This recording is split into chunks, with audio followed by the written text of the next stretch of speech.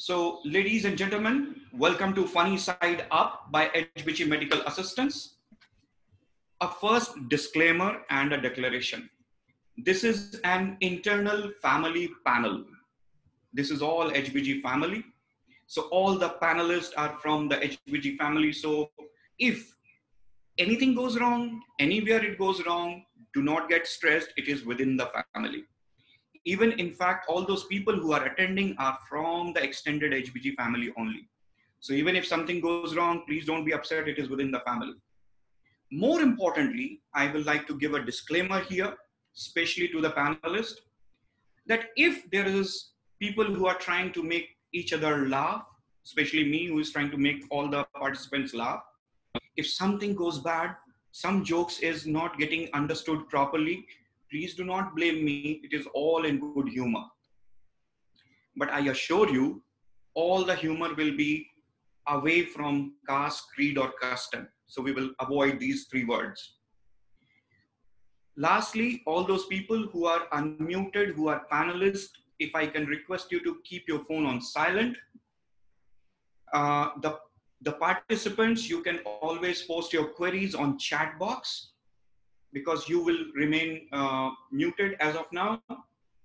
Avoid putting greetings on the chat box because it will clutter, then I will miss the important messages. So avoid putting greetings there, only important messages. We have some very prominent family members who will be sharing their thoughts. I will introduce them one by one as their chance to speak comes up. So here we begin now, Funny Side Up by HBG Medical Assistants. It has to start with an introduction, so let me start with an introduction. In a land far away, once upon a time, not so long back, there used to be a very handsome, not so old man. Ladies and gentlemen, that is me. My name is Dr. Abhik Moitra. And the introduction has to start with me because I am the moderator. People call me Dr. Abhik Moitra, and yes, I am a doctor, but I often avoid putting the tag doctor in front of me because of the simple fact that I specialize in a stream most of you may not even have heard of it. My specializations comes in naturopathy and yogic sciences. And I'm sorry, I don't have much to speak about that because it's a very unknown territory. It is best that you know me as your humble, yes sir, yes madam person at HBG. Because that is how you have always known me. I will always say yes sir, yes madam. So that is my small introduction. On our panel, the first speaker would be Dr. Wole Kukoi. Now, I have known him, Dr. Wole Kukoi, who is the managing director at ACE Medicare Clinic. I have known him for last 12 years. He had a phenomenal journey in healthcare entrepreneurship. The first time I knew him during his visit in India, and then he invited me to Nigeria to participate in the annual CME programs of ACE Medicare. The first time I went on his invitation, there was a big mishap that has happened. The two doctors who were supposed to travel with me somehow were not able to make it. We tried to connect them. I hope Dr. Kukoi remembers this. We tried to connect him through internet, but even that did not work. Finally, I was supposed to make those two presentations, and I was absolutely no doctor, but I was supposed to make those two presentations. And from there started my journey of becoming a doctor. Thank you, Dr. Kukoi, for giving me that choice, for giving me that opportunity. I still remember those two topics. The first topic was endoscopic vein harvesting. And the second topic was triple bypass surgery, which is part of general surgery. And here I am today in front of you, sir, 12 years later. There was one more thing, sir. You know, I come from an Indian culture where people will call someone daddy when he's a biological father. But everyone there was calling you daddy, and I was very confused. How many children would Dr. Kukui have? But now that I know that everyone calls you daddy because of their love and respect for you, because you've always been around, I know why they call you daddy. We love you too, sir. We definitely love you too much, sir, as a part of our family. Personally, me, you like my father, my elder brother, my senior brother, and I'm yet to come across such a humble guy, so respected, and yet able to build one of the best upcoming hospitals in Nigeria. Ladies and gentlemen, I have been there, I have seen that. Trust me, it is one thing to be watched for. The new Ace Medicare clinics, 140 bedded hospitals in a place called OTA. But entrepreneurship always comes at a cost. So let us understand from Dr. Wole Kukoi the challenges he faced being a medical entrepreneur in COVID times. Over to you, Dr. Kukoi. If I may request admin to make Dr. Kukoi a co-host. Thank you very much, my dear friend, Dr. Abik. Your introduction has been so wonderful that I feel like blushing. Yes, we've known each other for so long, and I think that was way back in 2009. And thank you for that very generous and introduction. I am told that I have 7 minutes for this presentation, and so just go straight away into my presentation. I'm to speak on challenges faced by medical entrepreneurs in COVID times. As Dr. Abik has said during the introduction, this is just on the sunny side of it, on the humorous part of it. So we're not going to talk much about technical issues here. Just going to give you my little bit of experience during the COVID times, which started in Nigeria towards the end of February 2020. It all came as a surprise. I think early in the year, we never had anything of this magnitude before. So actually there was no chart to follow when the news of coronavirus broke up. It was so sudden, it was so rapid, with so many changes occurring within a short period of time. And of course, with such issues, there was so much unpredictability that nobody knew exactly what was going to follow the next second. And believe Sorry me, to interfere, Dr. Kukoi. If you can yes, just please. speak a little slowly, because there are people from variety of countries and our Okay. English accent varies from Okay. different places. So just All speak right. a little slowly for everyone to follow. Okay. So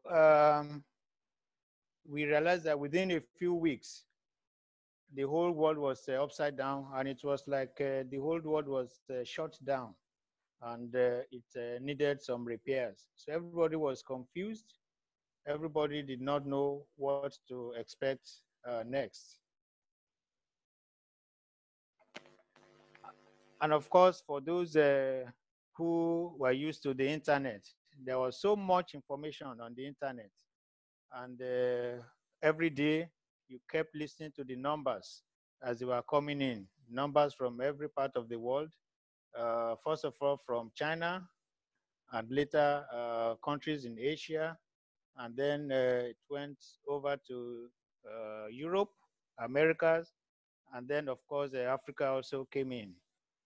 Initially, the figures were on the slow side, but within a few days and weeks, we were hearing of thousands of people who were infected with the coronavirus, and also with the casualties that followed. For us as doctors, it was so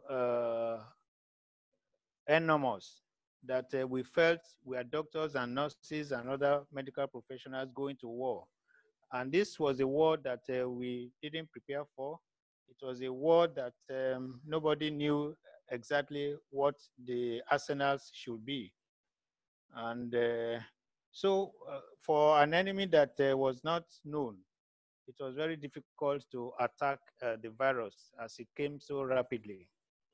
You also recall that there are so many theories about the origin of the virus then, and about the nature of the virus itself, and also the characteristics of the virus. And there was no conclusive evidence on many aspects of the coronavirus. We never knew, and I think up till today, we are not very sure of the origin and this. Well, we now know some symptoms and signs of the disease, but at the initial stage, it was so difficult for any doctor, for that matter, to know. And because of this, treatment options or opinions were also as varied as countries that were involved. You see treatment advice from China, from America, from Europe, from India, and of course there was no consensus on how to attack this common enemy. So it became a cause for serious concern. And because of that, there was also an emergence of fake drugs, fake treatment patterns, non-tested drugs. And even at the time, people claimed that they already had vaccines for the illness. But I think the most important aspect of COVID-19, as far as we are concerned there, was the emotional drain on not just the medical personnel, but the whole citizens as a whole. There was emotional and psychological turmoil. We had a lot of fear, a lot of anxiety, but also more important were the fake news that were coming out from every corner of the world. And there was a sense of hopelessness and loneliness that also followed, and the alarming death rates. All these issues were what caused a lot of emotional drain on everyone, including the medical personnel. And of course, we know that people could not hug one another. And we do know that the shortest distance between friends is hugs. So when all these things are removed from humanity, it became less interesting that what was happening to the old world. And of course, this gave rise to a picture of doom and gloom all over the world. People that you've been used to before, now you are cut away from them. And another issue was keeping up with the various policies. You recall that the WHO was dishing out a lot of policies at the initial stage. And after some time, they were also reviewing the policies, and things kept changing. That one actually wondered whether WHO was actually in charge of the situation. Coupled with this, we had national and local policies and guidelines. For instance, in my country, there were a lot of policies that came in. And apart from this, we also had state and local government policies and guidelines that actually confused some of us medical entrepreneurs, and actually had a lot of influence on how we are treating our patients that time. Well, another major thing that resulted from this COVID pandemic was the economic impact that it had on medical practice. At the initial stage, because it was so sudden, hospitals did not have stock of PPE, personal protective equipment. And within a few weeks, there was a serious shortage of PPE. And of course, with such a shortage, the prices kept rising and rising, and it was out of reach of most hospitals. This was coupled with the income that was not coming in because of the total lockdown of hospitals, of people's lifestyles, and all that. But in the face of this, we still had to maintain the hospitals. We had to make them go on running. And it was like the income was decreasing, but cost maintenance was going up. So the hospital was losing on both ends. And there became a dilemma, a sort of problem between choosing whether to keep the hospital open so that you can receive some income, or you want to close it so that you reduce the exposure of your personnel and ensure that they are safe and well. So the decision was actually difficult whether you should keep your hospital running or you should close it so that your staff will not be exposed unduly to danger caused by the COVID. The effect of lockdown cannot be really overemphasized. It wasn't just the physical lockdown that was a concern. It was like there was also a mental lockdown because everything came as a rush, and one was finding it difficult to just comprehend what was going on. So there was both physical and mental lockdown. Of course, we all know that flights, vacations, relaxations, and dream tours were all truncated. Nobody could participate or engage in any of these things. And these are things that make uh, people alive, that make them feel happy, make them feel good. So these avenues were really cut off, and you cannot just do any of them. Of course, we all know that internal and international medical and health tourism was totally stopped. It was totally grounded. We could not refer patients outside the country, and even within the country itself, because of state lockdown. Like in Nigeria, you cannot travel from one state to the other. And so, if you had a patient that needed to be referred to another facility, it was very impossible. So here we are. You have a patient, you want to refer to another part of the country or even outside. You are just not able to do that, and it tells a lot on the doctor that you are not able to give the care that you would normally have given. So for the doctor, you feel like you are being imprisoned in your practice. You cannot do what you are expected to do, and you feel that you are not discharging your duties to your patient. So these are the feelings that really bothered us as medical practitioners. But I must say that we had some relief from the coping strategies that came during the pandemic. Like I said earlier, it was a question of doom and gloom when it first started. But again, in order to keep going, we have to develop a positive mindset that the bloom and the boom uh, will soon arrive. We all know that laughter is one of the best medicines in the world. But coronavirus is not a laughing matter, not even up till now. But again, in order to survive, you have to put a little bit of laughter here and there so that you can keep yourself going. And this is some of the things that we had to do in order to get going. We know that laughter helps to connect with others and be re-energized. And these are some of the little things in nature that keep you going.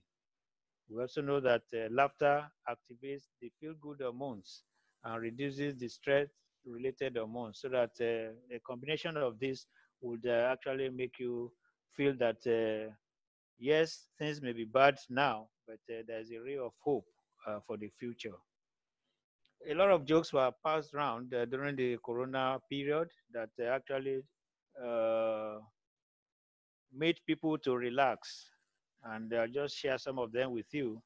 Uh, there's a cartoon that says that you should continue to wear masks, not only to prevent virus, but to avoid overeating. And we all know why that is important, because everybody was locked at home. And if you kept on eating and eating and eating, that in itself will yield to problems later. And of course, the aim was to flatten the curve by social distance and not to fatten it by overeating.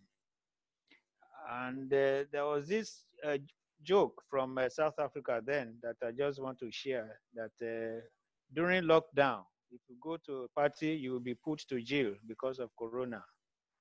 But if you're already in jail, you'll be let out because of Corona. That sounds like a funny word. So,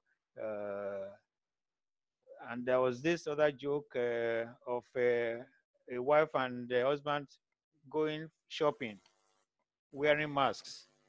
And when they came back home and removed the marks, the wife just discovered that she brought home a wrong husband. So these are jokes that were flying around during the COVID, and it actually tried to reduce the tension, reduce the fear, reduce the anxiety that we were facing that time. Now, looking at the future, what does the future hold for us as medical entrepreneurs during this period and after COVID? The most important thing is to note that there should be a paradigm shift from the traditional mindset of medical practice. Things are changing and things will continue to change, and we just have to take that into consideration. And there's a joke that we have to prepare for the coronials. Coronials are children that are manufactured during the COVID period. We all know that during this lockdown, husband and wife are locked at home, and between I think between February and now, and you should expect that 9 months after, there's going to be a boom in the rate of birth and delivery. So a good doctor will actually prepare for that and upgrade the maternity services in anticipation of this. We also have to go back to the drawing board as medical entrepreneurs because it's like this virus has really caused a lot of damage. So it's like we have to uninstall 2020 and reinstall another version because of this virus. So we have to go back to the drawing board and look at strategies that will make us survive the future after COVID. I think the most important thing is to think and invest in information technology. We have seen during this period that IT is the only thing that has sustained most businesses, including the healthcare industry. So an investment in information technology will be most appropriate and most significant at this period. Things like teleconsultation, teleradiology, telemedicine, and all that areas that a good medical entrepreneur should look at. And finally, let me say that a new normal has come to stay, and we can definitely not go back to the old ways. COVID-19 has defined a new way of life, and it has to come and stay. So I'll just end by showing you this another thing I got from the internet. I think it summarizes what I've been saying, that everybody just woke up one day and discovered that everything has changed to the extent that even people cannot kiss, cannot hug, and cannot do the things that they've been doing. And this can really cause psychological and mental torture. And it also tells us that there are forces and factors on this earth that are beyond man, that man is just staying here for a short while, and some forces are bigger than man. So I think I've been trying to inject some humor into the presentation.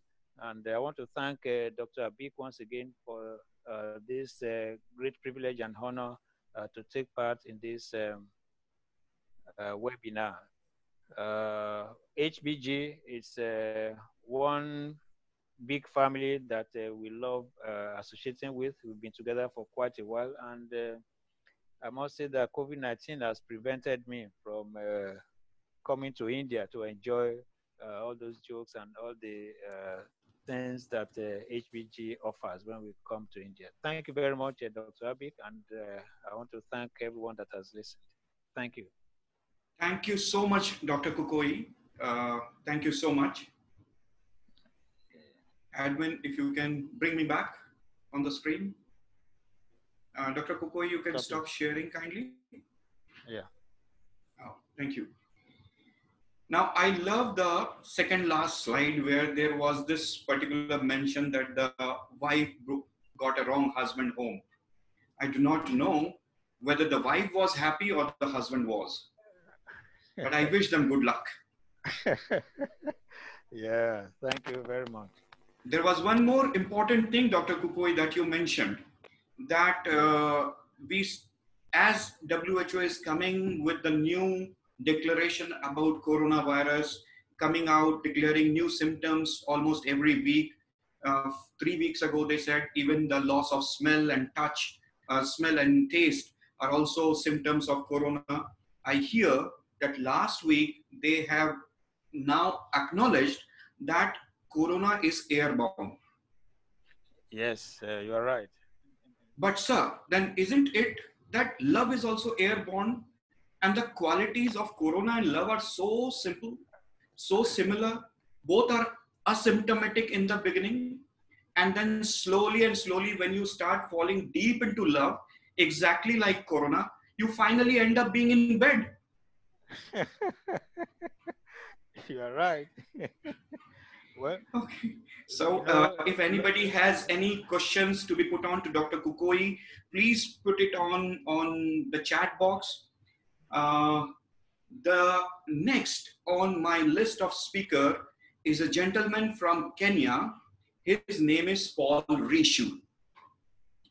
Edwin, if you can put the spotlight on Paul Rishu, and if you can kindly unmute him as I introduce him. Paul, how should I introduce him? Because when he was introduced to me, I was really amazed. Paul loved long sticks. He was trying to push the balls into the holes. Sometimes he would use 9 holes in a day. Sometimes he would use 18 holes in a day. The guy had some stamina for sure. But please don't get me wrong here. I'm talking about his golf. So, you know, the golf he plays with the sticks and the balls and the holes. So please don't get me wrong here. But, you know, beyond this, there is another aspect of him that we should know. He has created one of the most well-known brands in publications related to young children. It's known as Manano World. And now, along with his wife, they manage it to selling it in many countries of Africa. But Paul spends most of his time keeping himself fit and updated. Paul, because, you know, you are a fitness freak, we chose to give you this particular topic. How would one keep healthy in the lockdown? Yeah, we don't want to use those tires, you know, they are heavy. So give us some tips beyond the tires. Paul, on to you.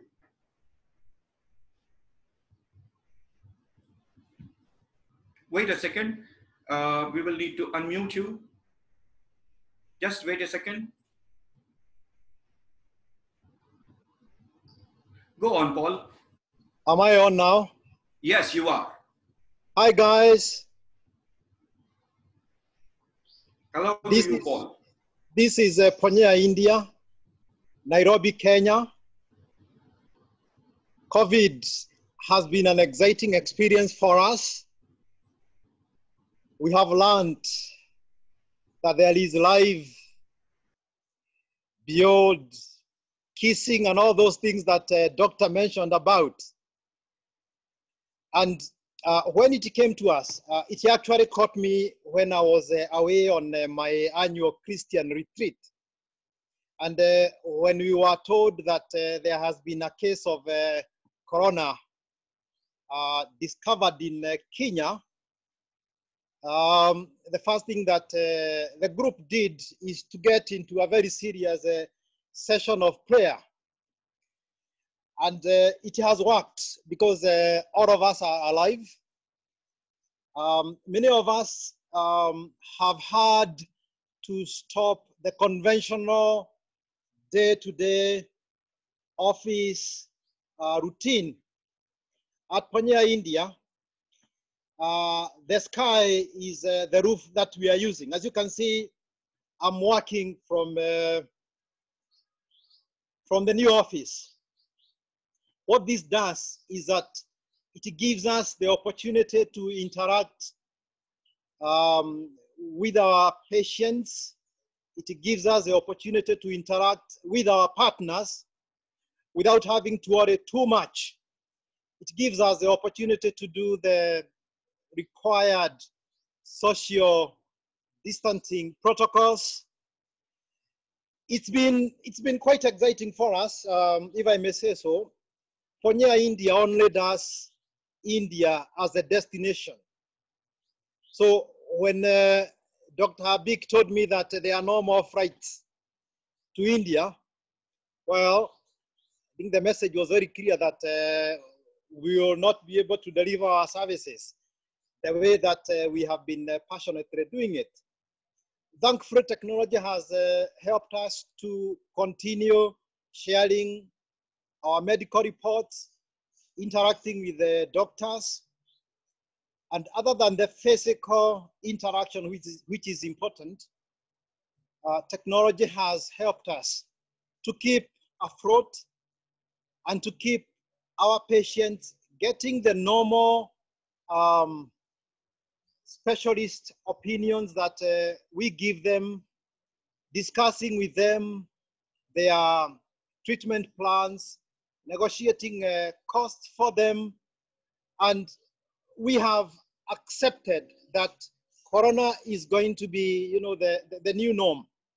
And therefore, for us, I would now say that we are more or less business as usual.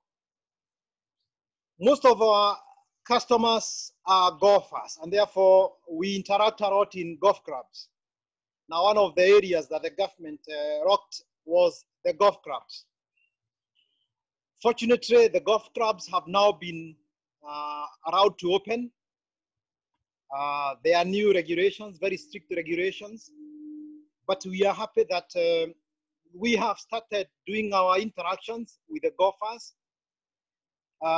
This morning, we had traveled for a meeting about 150 kilometers out of Nairobi, a place called Muranga, because there are certain things that needed to be addressed, and it was easier for us to go and address those things there than here. And because the government has allowed us to travel outside Nairobi, it's now easier to reach out to our patients. It's easier to reach out to the interest groups that we have. And when the sky is open, we believe that it's going to be easy for us to start getting the patients all going to India as they used to go. Now, how have we managed to keep fit? Well, Abik said, we use what we have. The gyms that we are members to are no longer available. And therefore, much as I like playing golf, that is not a sport you can play at home. And we have been using whatever tools that are available to us. My favorite tool has been a tire. I used tire. And I'm amazed at the many things that a tire can do. I'll be able to share on video later on some of the exercises that we've been doing on the tire. The lesson here is you really don't have to go to a gym to remain fit. We have also been with Madam Jane taking care of some birds, the geese.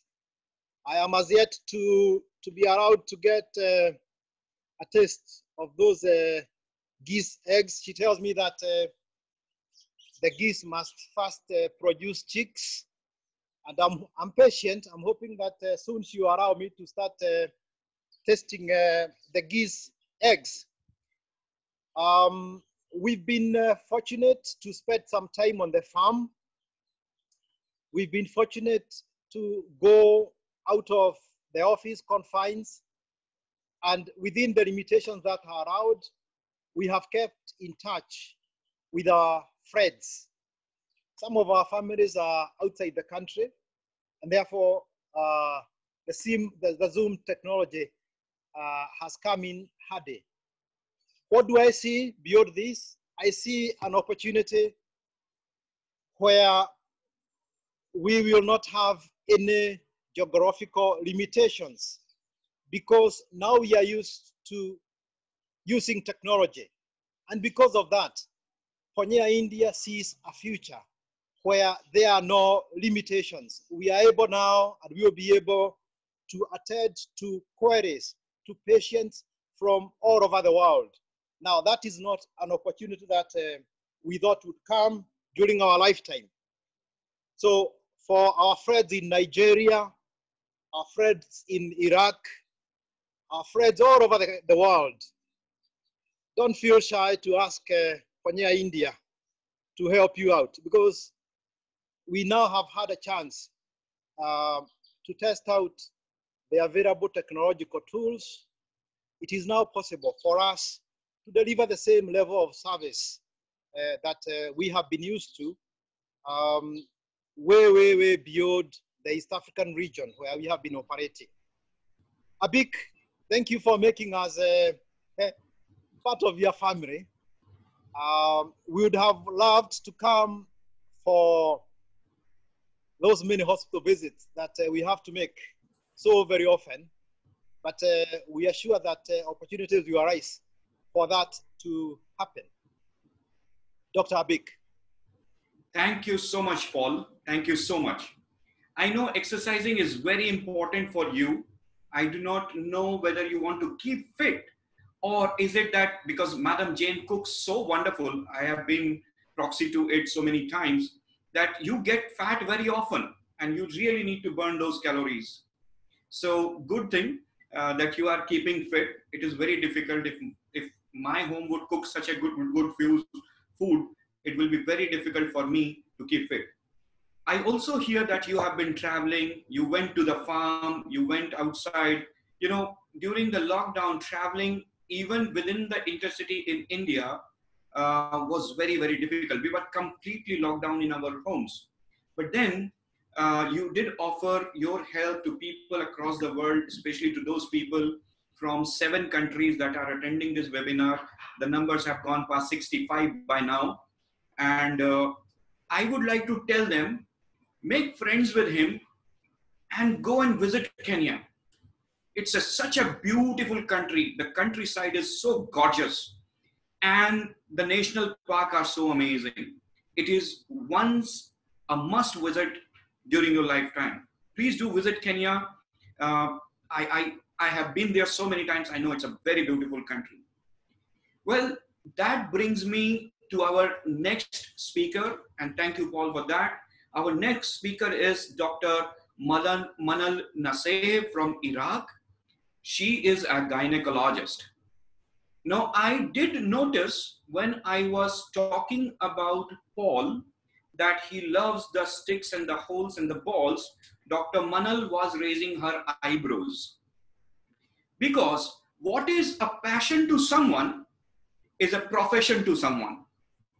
Now, it might be a passion for Paul to play golf, but it becomes profession for Dr. Manal to bring out the outcome of that game. Ladies and gentlemen, Dr. Manal is a very eminent gynecologist from Iraq. But Dr. Manal, I wonder, when you sometimes go out and tell to the couple, especially the male in the couple, that, oh, I've got some good news. You are about to become a dad. How many times of them, they say, wow. How many times would they say, what? And how many times would they say, why? So, you know, these are variety of questions. It may come to a male when you break that news that he's about to become a dad. Ladies and gentlemen, as Dr. Manal answers that question, let us hear from her a little more on this. She will speak on the subject, impact of COVID on human behavior. Dr. Manal, over to you. Thank you very much, Dr. Apik, about this for this introduction, and thank you to give me this opportunity to join this webinar. Okay, I will start sharing my lecture. Just a minute.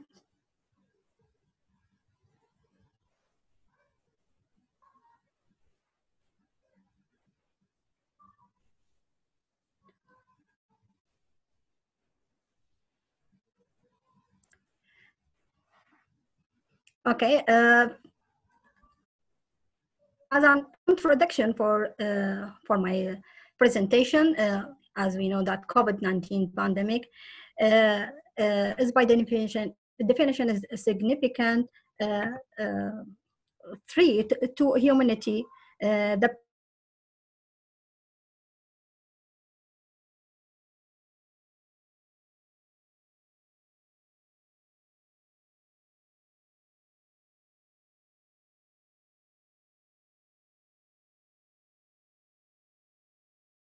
I think we have lost Dr. Manal because of problem with the internet. Admin, can you check if she's online?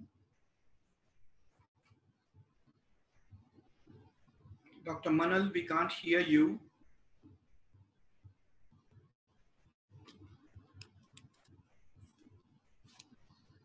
Can you hear me now? Yes, yes, please. Yes, sorry, I have unstable internet in my country. Okay, again, and this is my problem. Don't worry about your unstable internet in your country. My whole country is unstable right now. Thank you very much. Okay.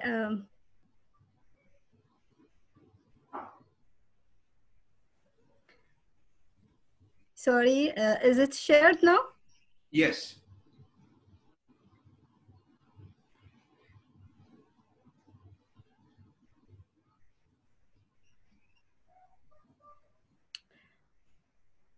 Okay. The pandemic is training our healthcare and economy system in a way that is significant on the obvious. Beyond this domain, COVID-19 poses a profound threat to our most basic human motivation, especially human connection. While the threat to human connection is nearly universal, the specific pathway by which COVID-19 impacts our mental health is likely variable across individuals. If we want about the social media and the infodemic, the first few months during 2020, information and news reported about coronavirus disease were rapidly published, and in the social media and the social network site. And this panic news about the number of people getting infection and the death due to coronavirus, this will influence people's perception of coronavirus, and the chronic stress due to negative news will lead the brain to respond either to fight or to run.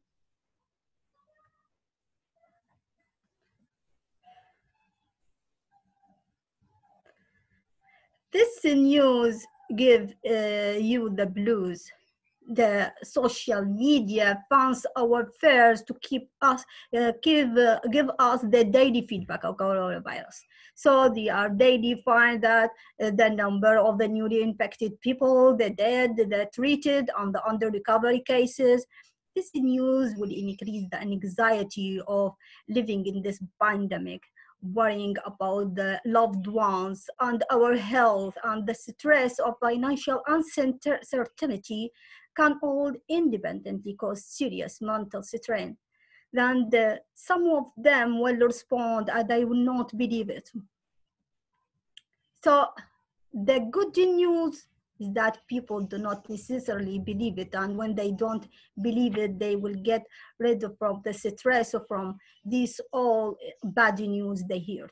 But the bad news is that if they don't believe it. They will not follow the instructions, and they will not protect them from getting infected from this viruses. And after that, hundreds of posts spread misinformation about coronavirus, and they are being left online. This is include false cures and the medication and the remedies, home remedies, and anti-vaccine vaccination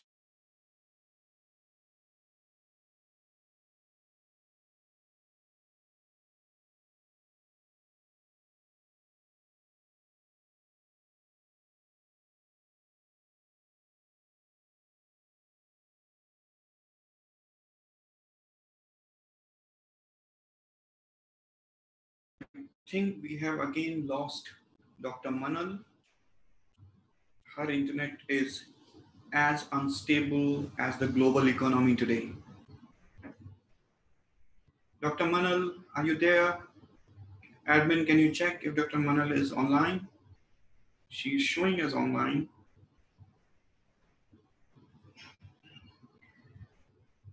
Dr. Manal, if you can stop sharing and just speak. If you want, I can share it on your behalf.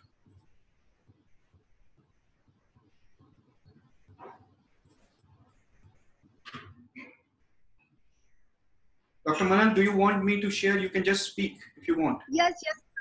Can you just share it, please? Can you share it? Yes.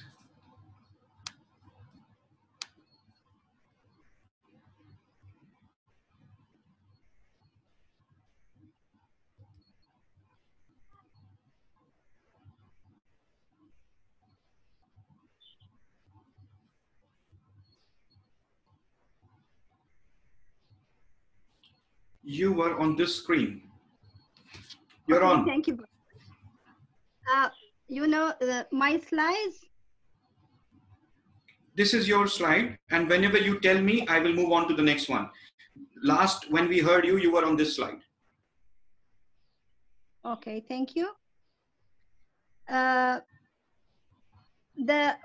We were talking about the posts of spread misinformation about coronavirus, and that is left online, which is include the false cures and anti-vaccination propaganda and theory about harmful effect of the facial mask, invalid investigation, and bad managements in the hospital. Next slide, please.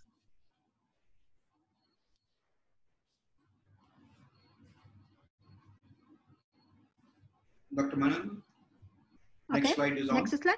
Yes. That is good inputs from social media. Okay, I will find it on my site because it is not till now. Okay, so you can open your presentation simultaneously on your laptop. Yes, okay. Yes, on my site. Okay. Okay. So the slide name is good input from social media. Yes. Yes. Okay. About the good input from the social media, we have general advices from the social media.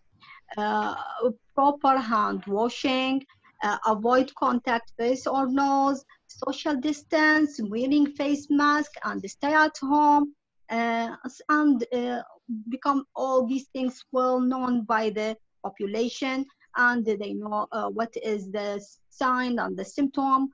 They all know that is it's because fever, high grade fever, and diarrhea, the loss of the taste and the smell, and all these symptoms become well known from the social media. And this the people now, when they get infected from the early symptom, they will go to the hospital and to find whether they get infected or not. Okay, next slide. People response to social media. Okay. The response of these people for the social media, either they don't believe it and refuse the orders, or they fail to use tools due either to poverty, as you say in this picture, that this boy, he didn't have a mask, so he make his own mask by himself, or they have a misunderstanding. Can you play this movie? the movie of that man, the misunderstanding of the of the what the orders on making jokes, or they make jokes on funny movies, panic and extreme fear or depressions. Okay, thank you. Next slide. This is a Economy. good jump. Okay. We all know that is the effect of coronavirus on the economy. The global economy experienced serious tension due to the spread of the corona pandemic. The world economy was badly damaged. The prospects for economic growth fell dramatically. Trade movement slowed, and the global financial market recorded sharp losses, and this also includes the industry. Job crisis for those who are unstable work in no economy and unemployed, or also this will affect the women who are generally earning less and holding insecure job and living close to poverty. Okay, next slide, please. Marketing. Okay. About the marketing, due to the quarantine panic, people respond either to they go to the market and buy everything they found in the market because they get panic from going out and getting infection from other people. So they try to buy everything in the markets, or they fear spending their money because they are not confident that their income stream will be continued. So this will affect the market also. Okay, next slide. Social isolation. Yes, about the social isolation. In the current period of self-isolation, this will affect all the people, not only the old people or the ill people or mentally ill people. They found that there is many researches now. We found it in this research that there is an elevation in the blood pressure, morning spikes in cortisol level, and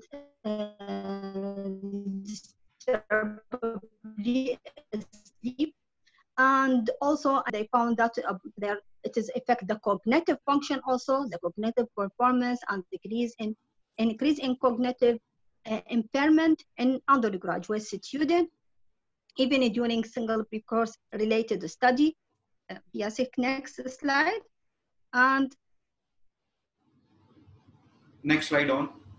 Also perceived social isolation or loneliness is also it affects the mortality rate from heart attack other than other cardiovascular risk. And moreover, health instituting during a brief summary vacation, they found that there is affect wound healing and increase the rate of slower wound healing than their others less isolated peers.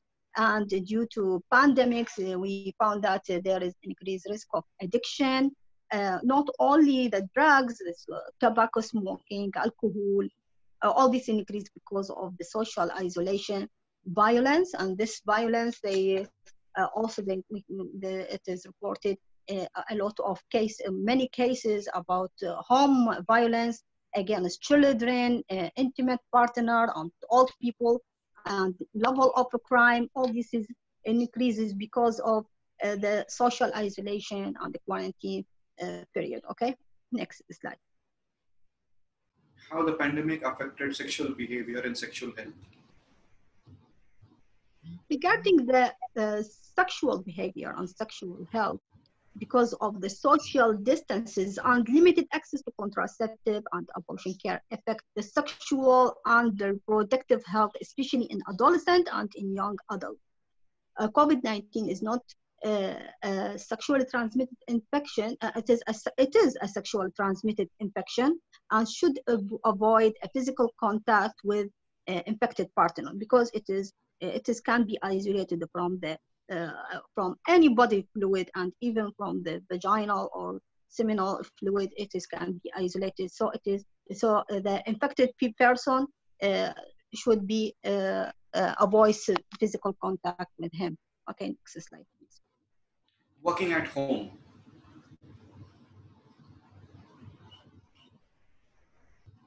The working at home, it is not only affect the people emotionally.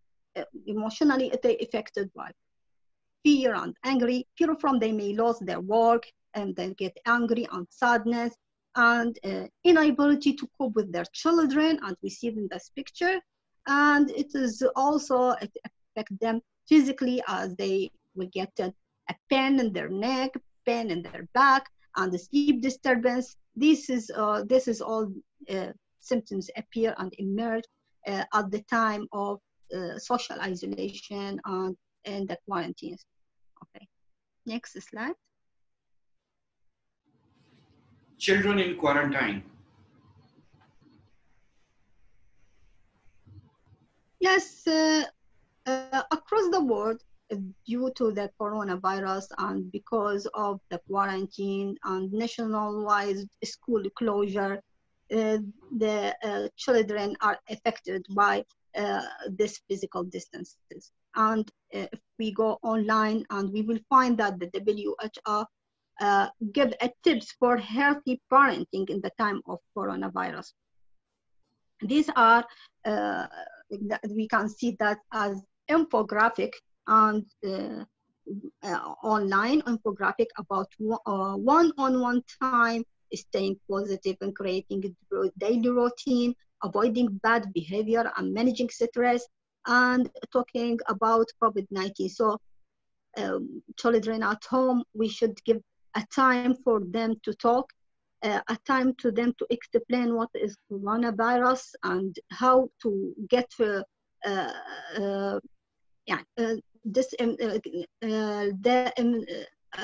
get rid from the infection itself, washing their hands, and to give them a time to study.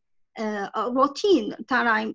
This is should be a routine time for study, because routine get rid from the stress and can manage stress itself.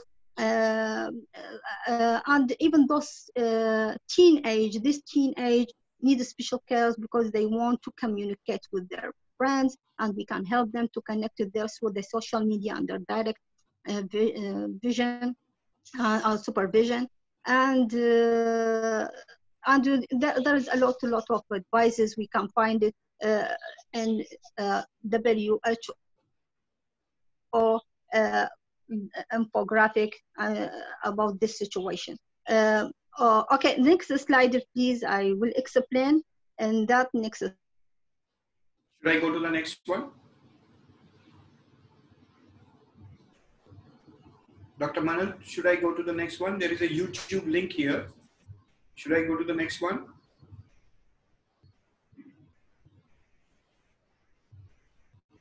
Movies also explain the way of when we are staying at home, how to wash our hands, to stay to wear gloves and wear masks. I share with my children this movie. You can play it, please, if you can play this movie. Yes. Dr. Manal, I might have to move away from your slide in that case. Let me see. Yes. Here that me and my children, one of them. No, it is, you can play it. I put a small. No, there is no connection into that. It's just a link. No. There is no connection. No, not a connection. You can just click on the picture. Yes. Just click in the picture itself. Yeah. Yes. This one? It's just only this much. Yes, this one. And you can go online and you see the whole movie. One of this, my little boy, he is the actor, and the director was the older boy, and we have one of them is the photographer. So we make a team in order to make this YouTube. They get a lesson from how to manage patients with coronavirus, how to get safe from coronavirus, and also that we didn't lose time and we get fun together to make these movies. Okay, this is a way to how to manage with the children in the quarantine. Okay, next slide. Dr. Manal, I'm moving on to the next slide, but you will need yes, to rush because we are running short of time. Yes, okay. Okay. Old age people and people who are living in the quarantines because they are delicate and they may get infected, and when they get infected will be severely affected, so that we should be clear with them if and we should focus on them if they get the message and that they understand that is coronavirus is not a joke, and they should follow the instruction. And add to that, we should support them psychologically, and we should involve them in a social supporting team and keep touch with them through technology. And also, we should have a safe access to the nutrition, food, basic supplies, money, medicine to support them, their physical health. And we should supporting and protecting the old people living alone in the community in this everyone business. Okay, now, next slide. Okay, next slide. Is a small movie. Okay. Should I play it? Yes, this is a small movie. And this is small movie. You can see that is one of our movies, and I am proud of this medical staff from my city who is singing for the old people and who getting sick in the hospitals. You can play it now. He is singing for them. And this is one from the national songs. Dr. Manal, we can't hear you because this song is playing. Should I move on to the next slide? Yes, okay. Yes, this is all. This is the last slide. Thank you very much for giving me this opportunity, and thank you all. I hope that you get benefit from this presentation. Thank you. Sure. I will email it to all the participants. And if Dr. Wole Kukui is still listening to me, Dr. Kukui, are you there? You know, Dr. Manal, Dr. Kukui organizes a CME every year in Nigeria, a place called Ota. I will request Dr. Kukui to invite you in one of his next CMEs so that we can all hear what you have to say to the larger masses. In any case, Dr. Kukui in his presentation gave a good news to you that after 9 months, we can expect a very good business for gynecology. Good, thank you very much. Okay, so next on my list is Miss Ina Dashenko. Admin, if you can just put the limelight on Miss Ina, please. You know, Ina is Vice President of International Associations of Physicians involved in medical tourism from Ukraine. I would like to ask Ina, before she starts presenting, how do you remember such a long designation for yourself? You know, it's quite long, Vice President for International Association of Physicians involved in medical tourism. So it's quite long. Isn't it difficult to remember this entire thing? Well, ladies and gentlemen, when I first met Ina, I found a very lovely lady, a very humble human being. And, you know, when I first met her, I found a young girl, fresh out of school. At least that was the impression of mine that I gathered. And then I traveled to Ukraine. Ina invited me to have dinner with her family. I thought I'm going to meet her parents. Instead, I met her husband and 2 kids. And I was zapped that this young lady, she's not actually so young. She's a mother of 2. My God, Ina, you have got lovely family with you. I keep seeing the pictures on Facebook. But having kids in a lockdown, I am not sure how to handle them. I have 2 at my home and they're a little too much for me these days. So Ina, over to you. Let's hear from you how COVID has impacted the family lives. Try to keep it short because we are running 15 minutes late in our program. Yeah, I know. Thank you, Apik, for such a wonderful presentation of myself. And I know you have two sons. You showed me pictures when I traveled to India. It was lovely time, very fascinating time that we spent together. Thank you for that. And actually, briefly about myself, I'm trying to be quick. I'm managing the association, as you said. It's an association of physicians in medical tourism. And we're operating with many other countries, but we're located in Ukraine, and we're cooperation with on the field on medical tourism professionals. So we connect doctors, hospitals, facilitators, and medical providers from different countries. Also, we organize trips to different countries, and now we can organize a training, studying and graduating from medical universities of Ukraine for foreign students, medical students. So that's for me as well. Back to my topic. The topic for me appeared quite unusual because I'm not a psychiatrist or even not a medical worker. But due to having a family, and also I have many friends who have families, I can speak about the topic. And also I searched something in the internet while I was preparing for today. And as I found some data and compare it with what I faced personally, staying on the quarantine, I realized that basically the whole world's experience and my family and my friends' family's experience are not completely different. They are very similar. So please put on my presentation if you can. I definitely can. Please.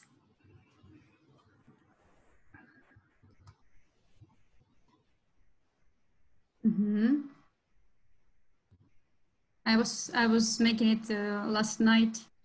It was a very interesting time. I was searching the internet, and I was thinking about the audience that will be hearing to me. So I was, yeah, that's it. So, and yeah, I would point some specific things which most families face during this quarantine time. Can you please, next slide? First is distance learning for kids and distance work for parents.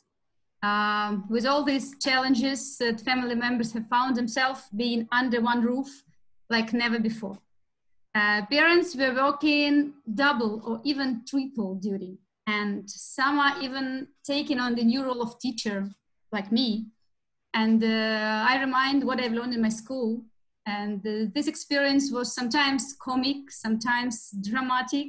It depended on the subject and on the level of my patient, and of course on the kids' temper. I would say, take into account the survey made by American resource Life 360, I found it in the internet. The majority of moms and dads reported to be challenging. Moms are more than 6 times more likely to be responsible for the teaching than dads. And mostly moms were still managing the household and trying to rotate some kind of career. I personally face this, so I can confirm this fact. Next slide, please. Quarantine parties with friends and even business partners. We had to discover new ways of communications, new online platforms, new methods of staying social, but families were staying social virtually. The survey says that the vast majority, almost 90%, of families have been socializing virtually with friends and families who don't live in the same household. Online meetings, online birthdays, even online dancing became a normal way to communicate for us. Next slide, please. And we goes to no trips policy, no vacations abroad as family liked before. After a week in quarantine in our country, the families had to discover our own country's possibility. Was it successful or not depended on each family's expectancy. But anyway, that was better than staying locked down all the time and when there was not even allowed to go to the park. Political no travel of the majority of countries caused many ruins of private businesses and family plans, no doubts. And a couple of exams, examples. One of my girlfriends had to left his husband due to visit her homeland, States, stuck there for 4 months. She stayed there and their marriage fell apart. The other example, one of my business partner, he is now listening for us. Hello, dear Yasser.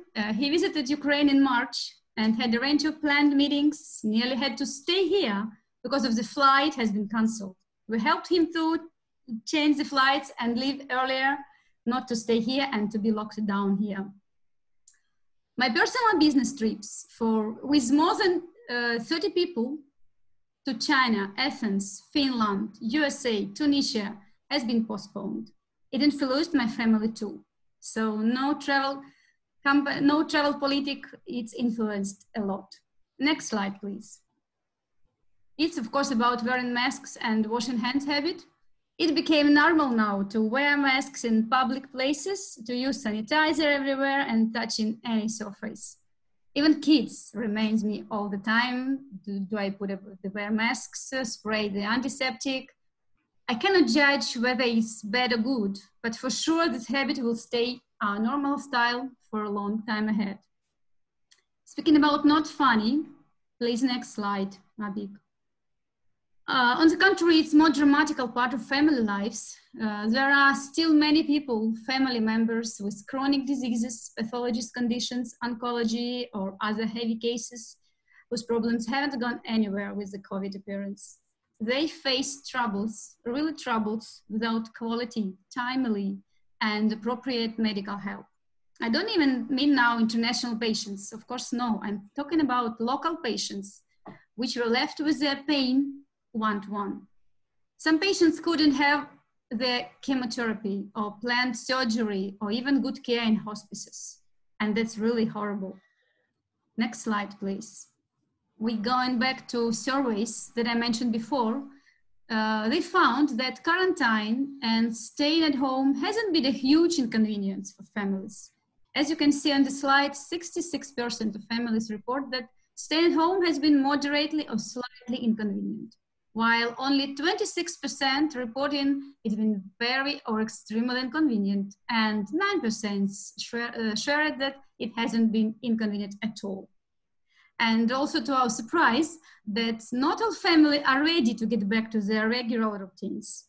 Once stay-at-home mandates are lifted, a quarter of families, 25%, will be still uncomfortable going back to their regular pre-COVID-19 routines. So it's going to be a good habit to work from home. And the next slide, please. When asked to rank stress factors about stress, families report the top stressor is too much screen time in the first level of stress, followed by financial obligations, lack of exercise or sport time, activity. Homeschooling in the next one, not enough alone time, cooking, working from home with kids. And lastly, of course, how can we forget about this? Running out of toilet paper.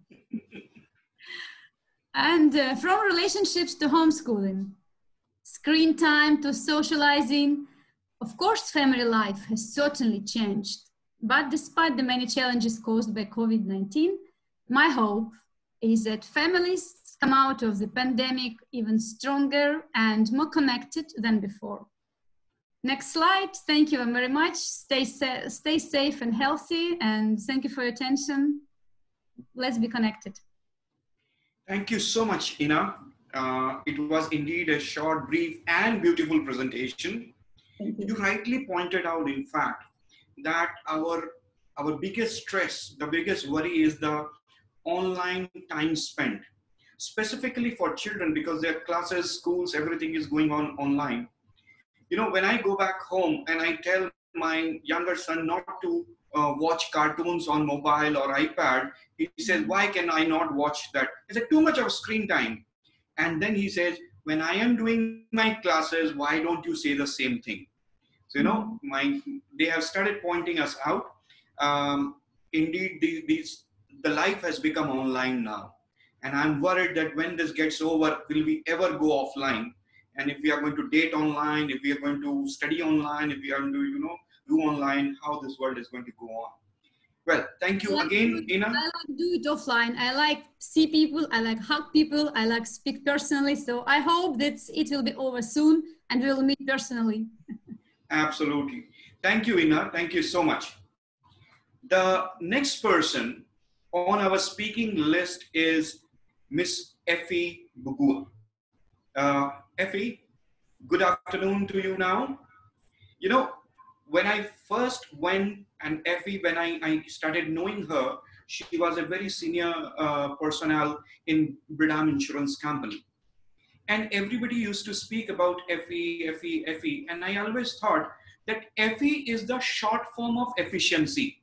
And because she's an efficient person, everybody calls her Effie in short form. But later I discovered that it is not only that she is efficient, her actual name is also Effie. She has now moved on in her career to become a healthcare consultant, a coach, and a trainer. I wonder, Effie, who coaches the coach, who trains the trainer, and who motivates the motivator? Ladies and gentlemen, let us hear from her as she speaks on the topic, how to keep the self-motivation up. Effie, over to you. Okay, thank you, Abik. Thank you to the audience who are with us here today. Thank you for the fellow panelists. Those are amazing conversations coming through from the various countries. So a pleasure to you all. Yes, oh wow, good to know Effie efficient. So you've given me a new verb for myself. I always say if I describe one verb that describes me with my first letter name is engage. So I love to engage. And so audience, I want to engage with you. I know we don't have much time. I'll try and keep it brief. But I would like to just start by sharing a story. And thank you, Abik, for having us all. So I'd like to invite you on a journey. Would you like to become a co-host? Yes, not now. No problem. Not now. Later. Yes, I would like to invite the audience, including the panelists, on a journey. And how are we going to take this up is by use of your chat box. But of course, because Abik is a longtime friend, he will go first as you're chatting, so we can keep each other engaged. Remember, I love to engage. That's the only way we say we can empower each other. That's why we are here today, to empower each other.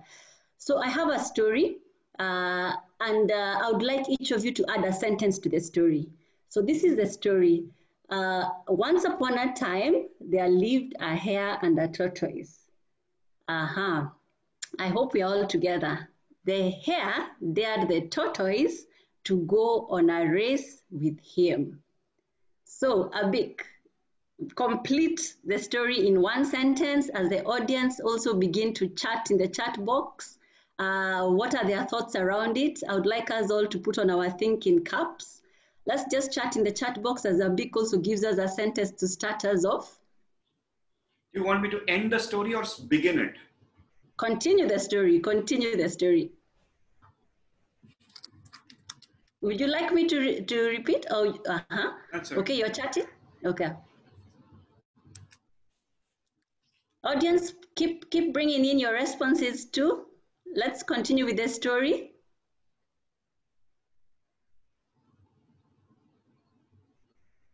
Why is it not going?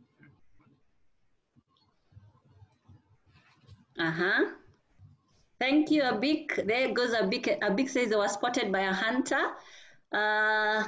Audience, I know we are here, panelists. Let's keep the story going. I love to engage. Remember, we are here to empower each other. Smita says it was raining heavily. Thank you, Smita. Mary G, they had fun as the hunter chased after them. Thank you, Mary. Let's keep the responses coming in. Dr. Wale. Sorry, I missed the storyline. So this is the storyline, Daktari. Once upon a time, there lived a hare and a tortoise. The hare dared the tortoise to go on a race with him. So we have gotten some responses in. Thank you so much for the engagement. Remember, I said Effie engage and Effie efficient. So thanks for the engagement. The hare slipped on wet mud. Thank you, Joy. Let's get in more responses from the audience too. We are here to engage all together. Thank you, Paul. The tortoise won the race. Aha, thank you. So keep them coming even as we continue. Let's keep the chat box busy. So yes, we're here to talk about self-motivation. Even in this season, we've heard all about what has happened. We have experienced it. But the question then remains within us, what is our circle of influence? What do we have around us that can really speak to how we come out as winners in this season? So I would like to welcome you to just share with me in this conversation again. As I put up a slide, a bit you can put on the first slide, which will just really help us refocus, reset, even as we're getting out of this COVID season. So what is coming up is a slide of a circle that we call the circle of influence. The circle of influence to me personally, and even to my coaches, has been a circle that we have used in this season to really just come out on the other side as winners, even as we determine what we can control and what we can't control.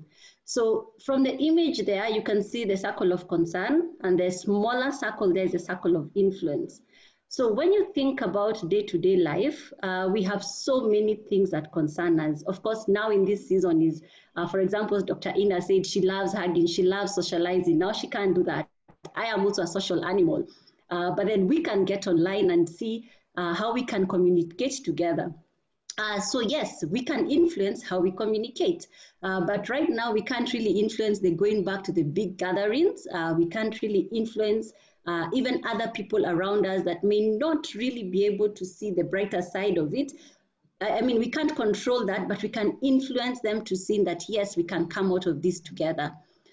So the circle of concern, as you see it there, is basically people things that we really cannot influence, and some that we can influence, and some that, yes, we say we can also control, and others we can't control. So for example, COVID, we can't control COVID, but we can control our discipline around it. We can control the measures that we take not to contract COVID.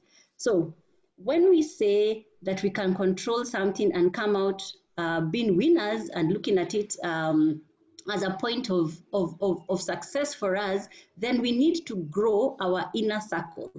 So the arrow pointing at the center is speaking to our inner self, basically the inner approach to life. So when we take up life positively, then we are able to say that we are coming from a proactive space. One of the things that we can say we are doing now is even having this conversation on the Funny Side app.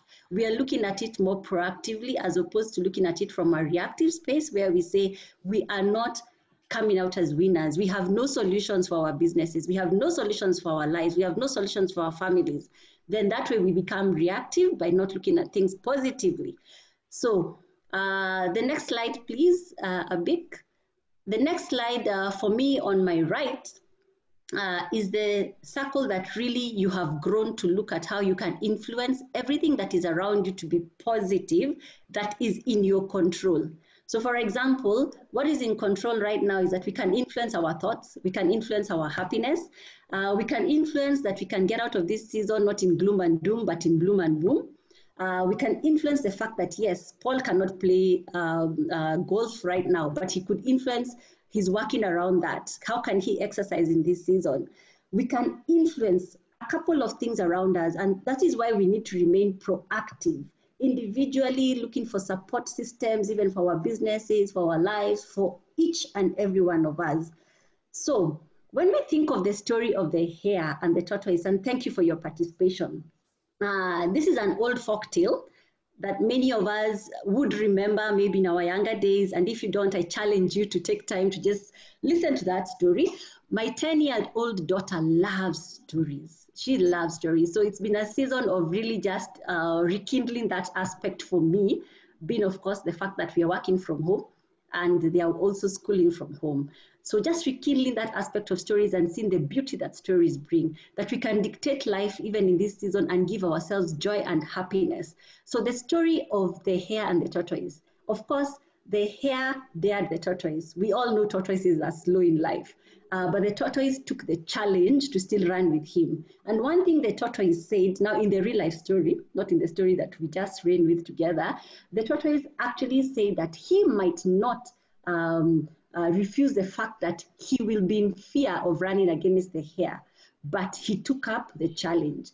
So there we see the tortoise is actually operating from the circle of influence by saying that I can do it, reacting positively, which is being proactive, that even if probably he didn't know he was going to win, he still took up the challenge. And so, yes, the end of the story, the real thing, guys, is that the tortoise did win the race, the real story.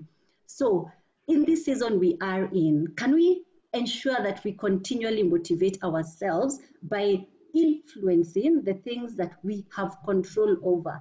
The things we don't have control over, let's spend less time on them, because when we spend less time on the things that we don't have control over, what we end up doing is exactly what is on the right side of the circle, where our circle of influence grows. And when it grows, then even our emotions, our attitude towards life, our beliefs begin to change. They begin to be positive. We begin to say, yes, we can go back to work. Yes, we can go back to work with certain measures in place. Yes, I can use certain coping strategies. Yes, I can't hug right now, but I can reach the people that I love in different ways. So can we challenge ourselves to look at this season even as a season that we can grow positively, a season that we can look at opportunity within the crisis, so that we can all emerge as winners. So thank you, Abik, for just bringing us even together to just sit in, learn from each other, empower and engage each other to grow, so that we can increase our circle of influence individually, as families, as businesses, because we need each other. And I need to continually motivate myself. You need to continually motivate yourselves. So guys, think about the tortoise and the hare. The tortoise won the race. That was the end of the story. So you too can win in this season. And thank you so much, Abik. Thank you so much, Effie. I do not know how many males in this group will actually agree to your circle of influence. Because the only thing that they can choose for themselves is what books they are going to read. The remaining part are always decided by the wife. So if the wife remains motivated, and that is what I'm trying to do at my home, if she is motivated, everything else is okay. Yes. I can continue to happily read my book. So that is my observation. Otherwise, wonderful presentation. In fact, what I will do is I'm going to mail this to the rest of the people on this chat, on this webinar, so that they can all get something for them, at least some part of them they can begin with. Well, that takes me, thank you so much, Effie. That takes me to the next speaker, Dr. Miriam from Uganda. Dr. Miriam, can you put the spotlight, admin, on Dr. Miriam, please? Dr. Miriam is the head of medical business for UAP Insurance in Uganda. I not only know her from many years when she was at that point of time working with Jubilee, but I somehow happen to know many of her colleagues as well, specifically those colleagues who report into her. Most of them say that her behavior is very predictable. You go to her with an issue, and the first reaction she's going to give is a big stare on your face. And with that stare, it becomes almost impossible to lie to her. So you will always have to tell the truth. And then she, in a very compassionate manner, will spend time with you and will solve your problem. This is what has helped her become a people's person. And Dr. Miriam, let me tell you, I know a lot of juniors of yours, I know a lot of your past colleagues and present colleagues, they are all in praises with all the good words about you. Let us, ladies and gentlemen, hear from what makes her a natural leader, and as she speaks on what kept me going during the uncertainties. Dr. Miriam, over to you. Thank you, Abik, for your very kind introduction. It's a pleasure to meet you all here at this webinar. We definitely appreciate that COVID-19 has been taking us through very uncertain times. And at UAP Old Mutual, we believe that we are your certain friend in uncertain times.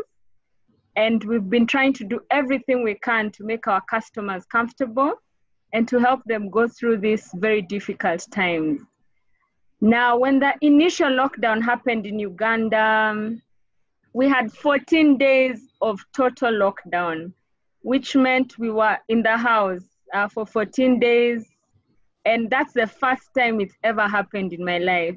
I love going out, I love meeting friends. So being kept indoors for 14 days was quite difficult. And so my children convinced me that it would be a good idea for us to start watching some movies. So every night we had a movie night in the house, and we'd watch a movie or two.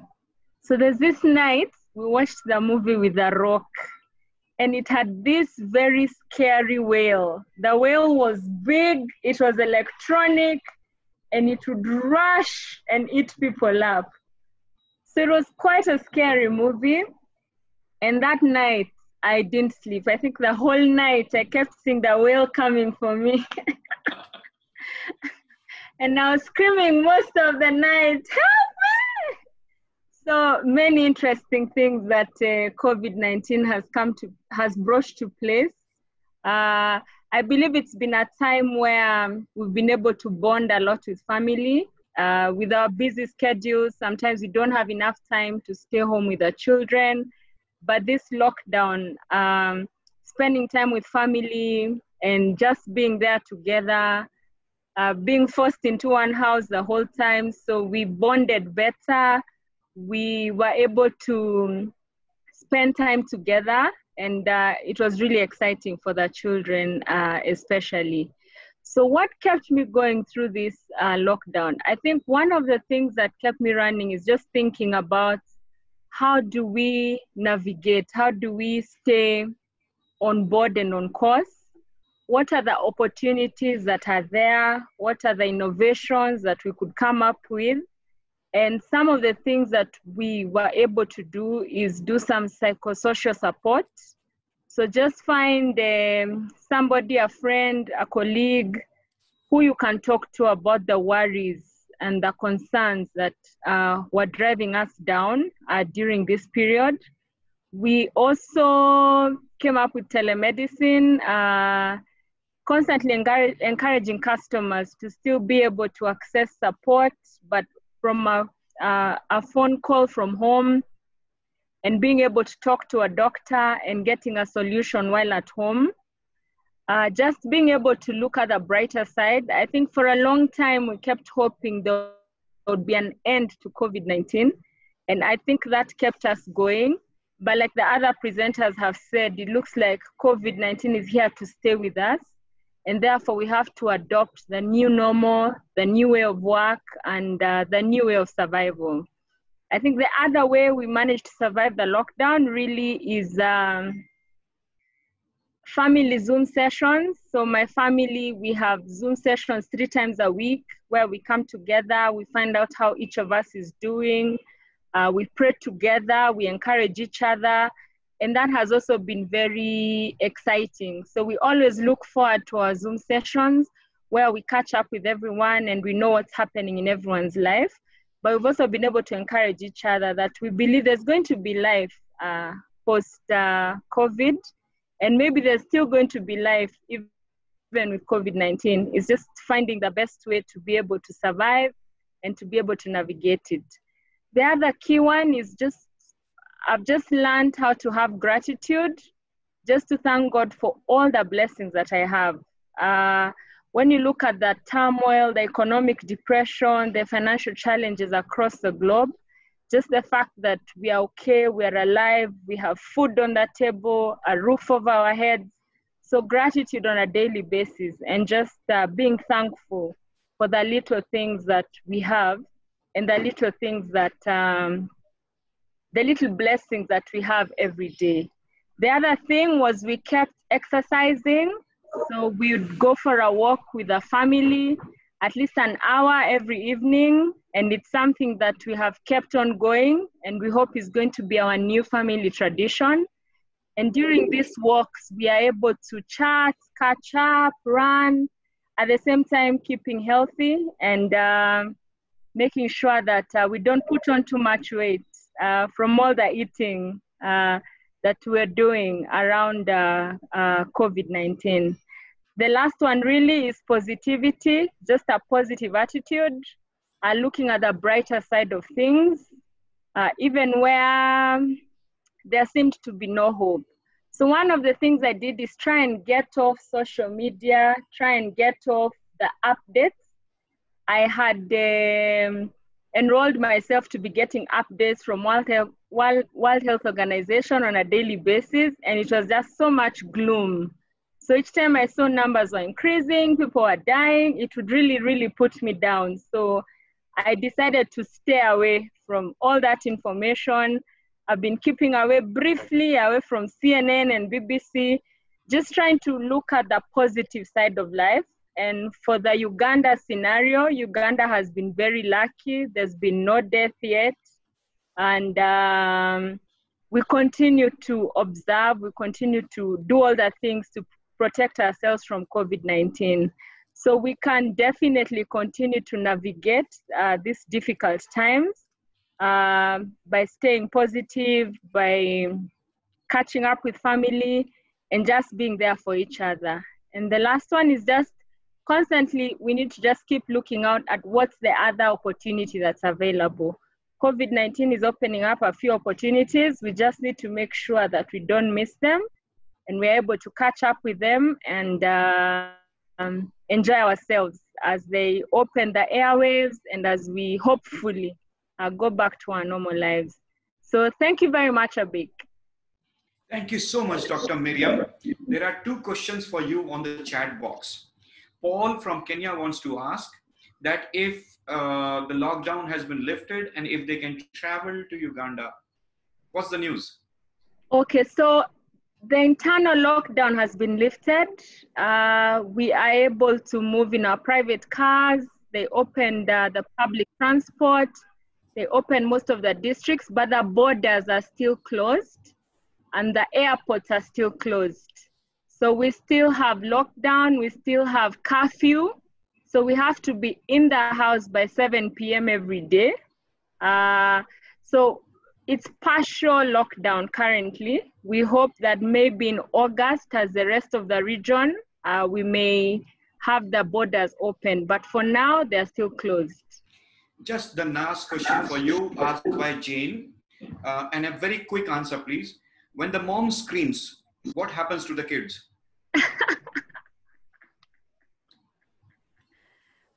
They are screaming too.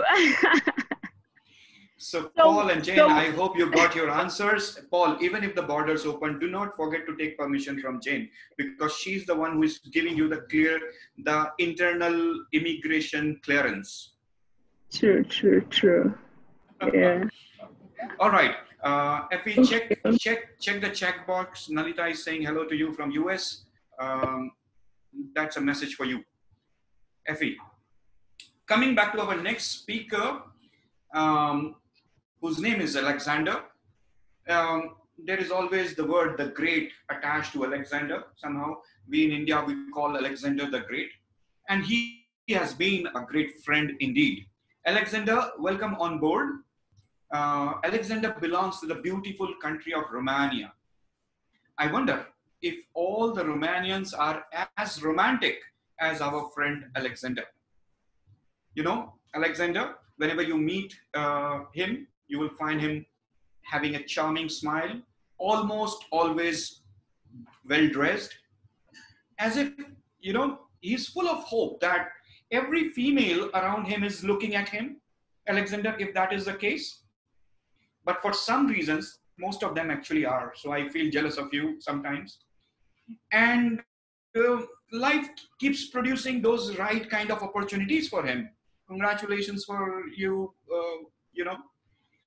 ladies and gentlemen, if I may invite Mr. Alexander Constantine to speak upon new opportunities presented by the present situation of COVID.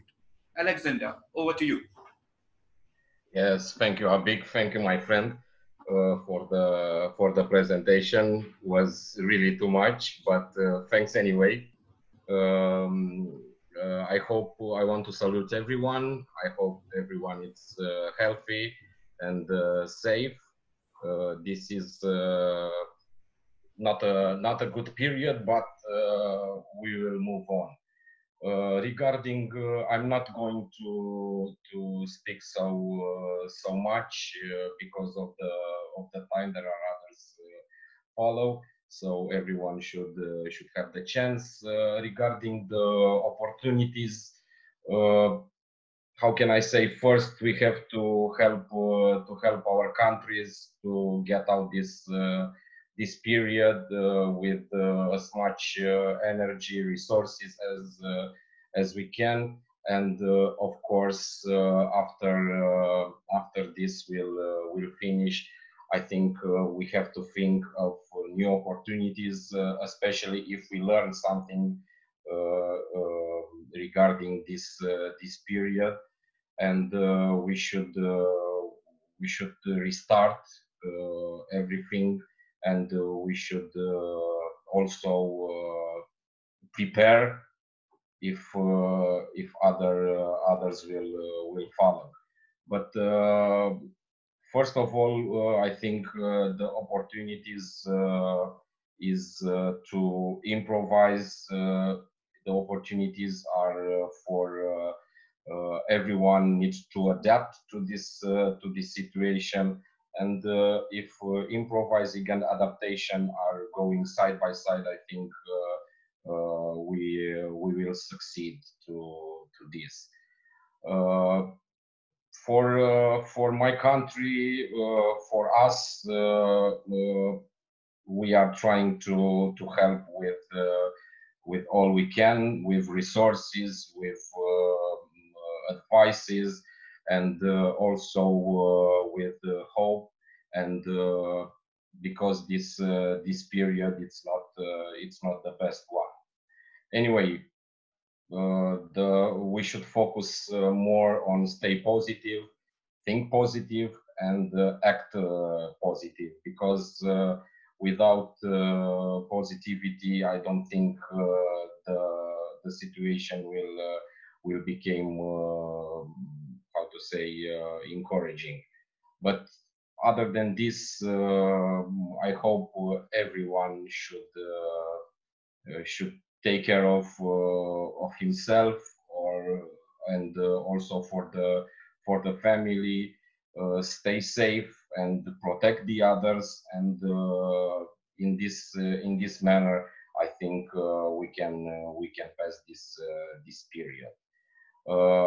I want to thank once again for the invitation. I hope to see every one of you healthier and safest the next time, and I wait for other webinars from time to time to see and to find out what's the situation around the globe from persons that are directly implicated in this thing. Thank you very much again, Abnik. Goodbye to everyone, and please stay healthy.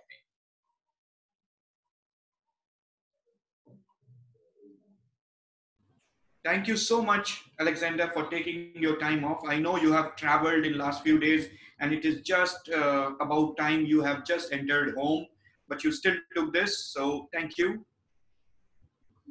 Thank you. The last speaker on our list is a guy called Omar Farouk from Sudan. A young man, and as I was speaking about Alexander, that he's from the world of romance called Romania, Omar Farouk is just the alternate. He's a very serious kind of a creature, and it does not matter what the situation around him is. You can see him on your screen now. He's constantly on his job. He's always working, always serious about what he has to deliver to his patients, to his organization. And Omar, we are so very proud of you because you have got this attitude of solving issues all the time. And for him, mask or no mask, it does not actually matter. Simply because in any case, half the population in Sudan are always masked, because the females there, they are always covered and with their beautiful eyes shining on. But I'm sure Omar does not have any time to look into those beautiful eyes because he's always working. But having said that, Omar, let me hear from you on your topic, if the mask is good, if the social distancing is better, or at the end, if the business is best. Omar, over to you. Hi, sir. Could you hear me? Yes, I can hear you, sir. You can take off your mask if you are alone in the car. No, it is just for joke. You know, when I met someone, when I'm using the mask, and he said, Omar, I can't hear you. Why you are doing like that? I say, you know why I'm using the mask? He say, why? You are like a Batman. Okay. So yeah, thank you for that opportunity and that introductions. I am Omar Farouk from Sudan. Yeah, could you hear me? Yes, we can hear you. Yeah, I know that time left, but let's give me just 2 minutes speaking about something that using mask become that essentially part of our life, so that in effort to prevent the spread of the COVID-19, and it is very important to wear the mask and handle it correctly to protect yourself and to protect others from infection that COVID-19. But it is very important to change the culture of people to explain the importance of the mask, because when you ask someone to use a mask, I'm talking especially about my country, okay? Yeah, we can hear you. Carry on. Yeah, when you are to explain that, you ask someone, if you didn't use a mask, I think it is, you have two ways. Maybe you are not sick, you are sure you are not sick, and you don't need to wear the mask, or you don't care about others. So anyhow, to save your life and to save the others, you have to use the mask. But the question now, how?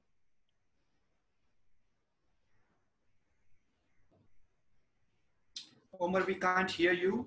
Are you in the right connection?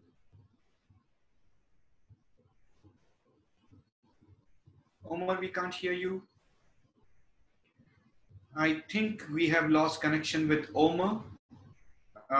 In any case, I have learned that in Sudan, as well as in Ethiopia, there is a very poor connection.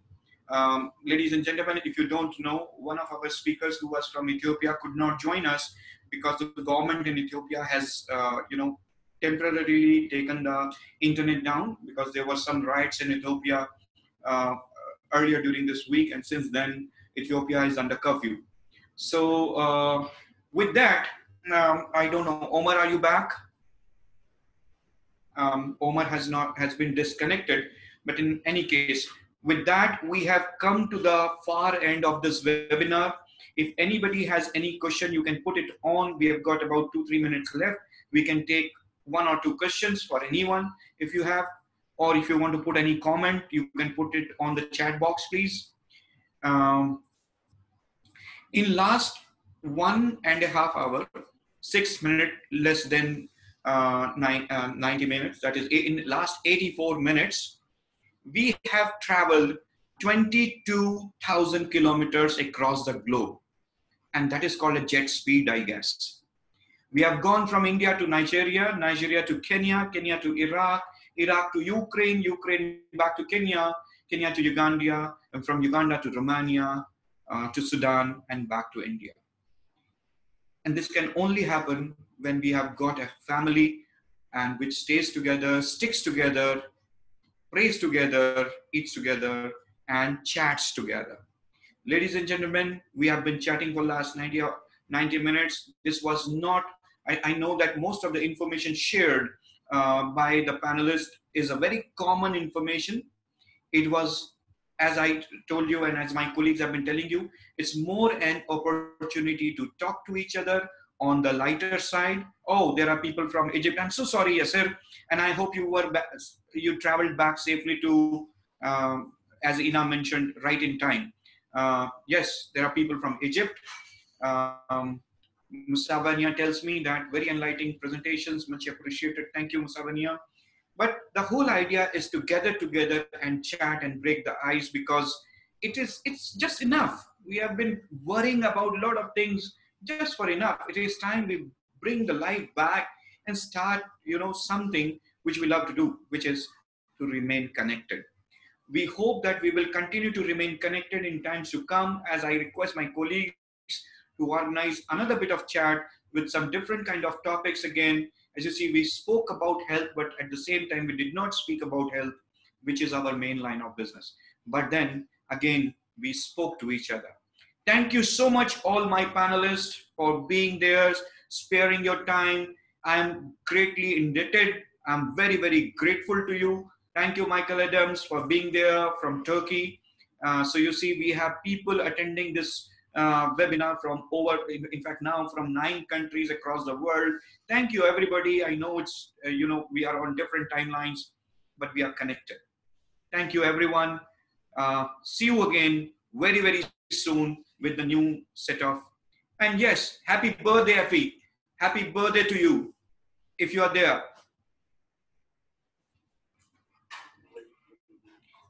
Effie, are you there? Yes, I am.